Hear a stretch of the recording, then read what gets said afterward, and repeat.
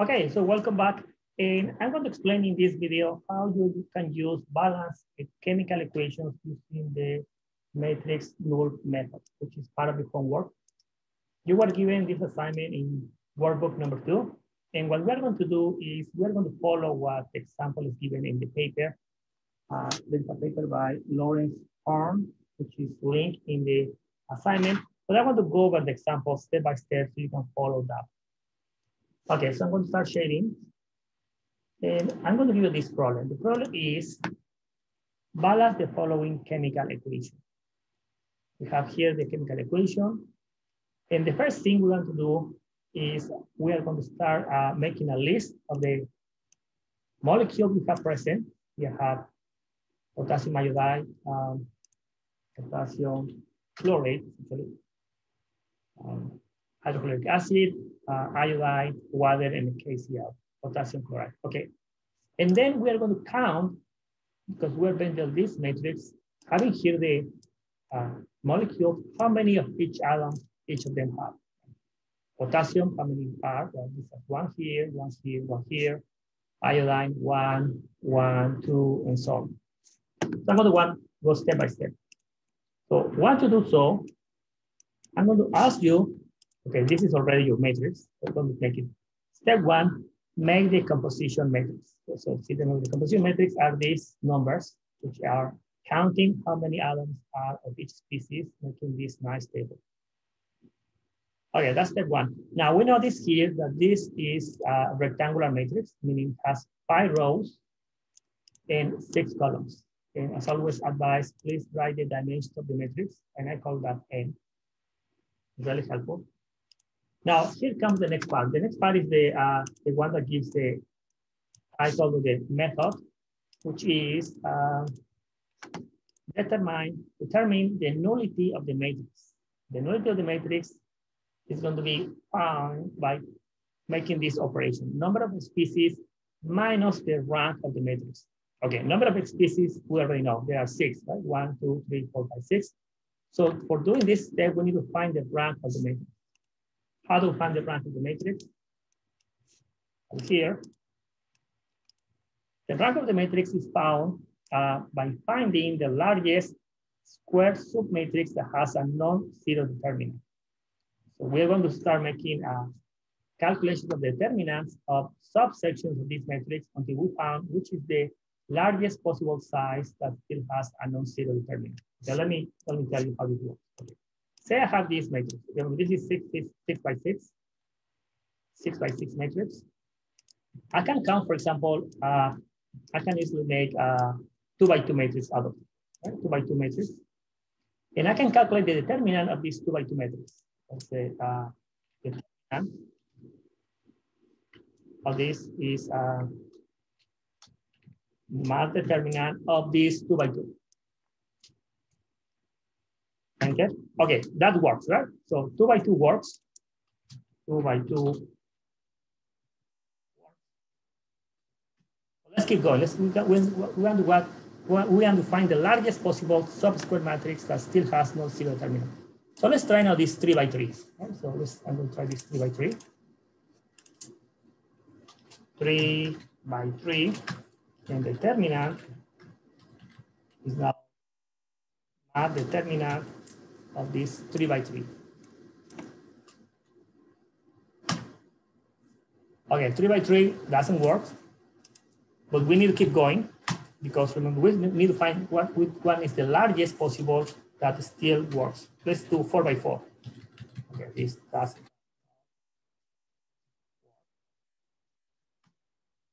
Let's see 4 by 4. 4 by 4, now I'm going to choose this 4 by 4.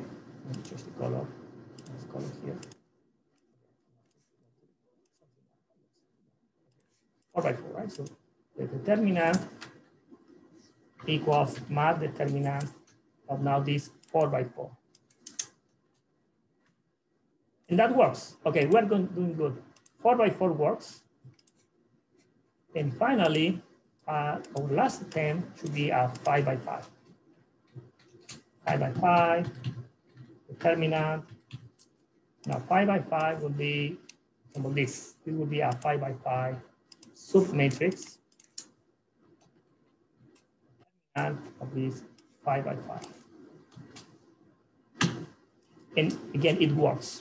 So what we think, we found the rank, and rank equals 5. Right? Remember, this is the largest sub-square submatrix that has a non-zero determinant, so rank is 5. Okay, because rank is 5, now we can calculate the nullity, which is using this equation. Number of species, we said those are 6. Remember, from the balance from the equation, we have 6 species minus 5 the rank, so we have nullity is 1. Because of that, we need to add 1 row. So that's what we're going to do. Add 1 row. Again, okay, add 1 row. Add 1 row.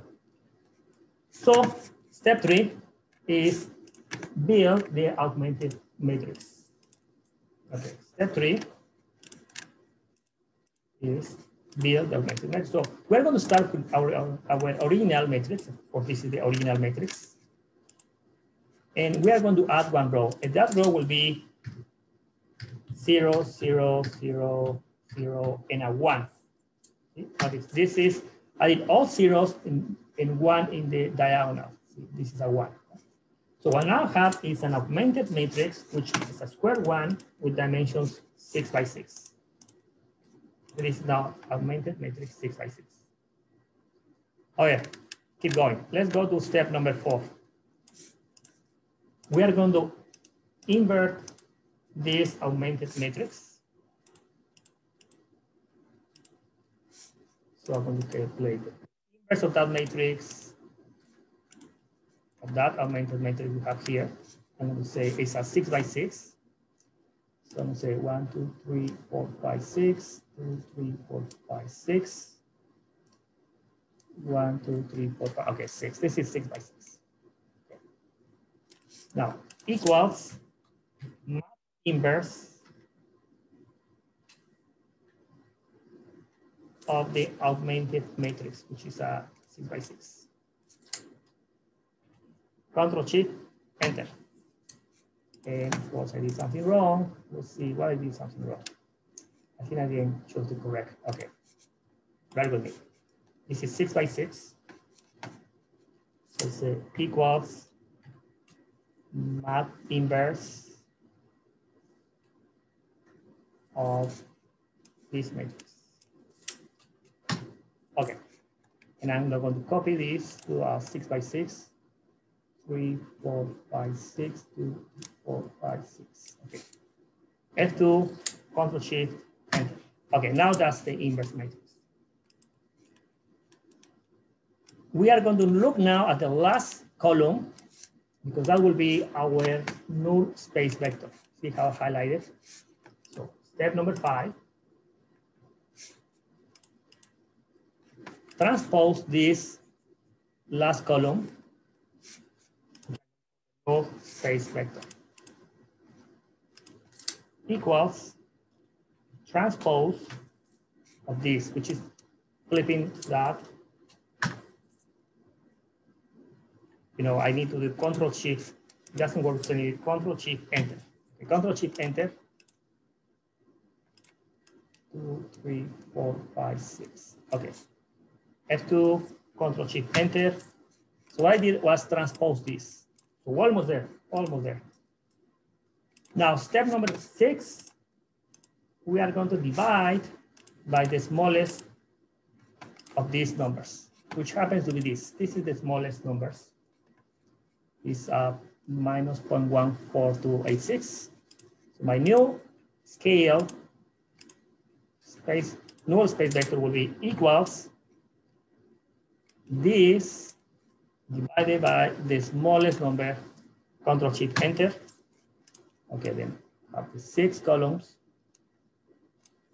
1, 2, okay, 2, 3, 4, 5, 6. Right, 6. 2, Control-Shift, Enter. One more, 1, 2, 3, 4, 5, 6. Okay, I know what I did, because when I was dividing here, Okay, let's see. F2. Okay, first select. Then F2, Control Shift Enter. Okay. Now I'm going to divide this. Okay. Equals this divided by the smallest one. Enter. For the 6 rows, F2, Control Shift Enter. Got it. Believe it or not, we finished because these are the coefficients, the stoichiometric coefficients.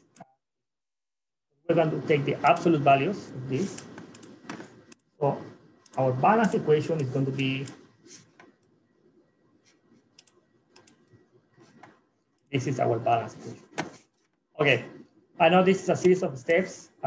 These steps you can get by reading the paper, of course, but I want to give you a live example of this.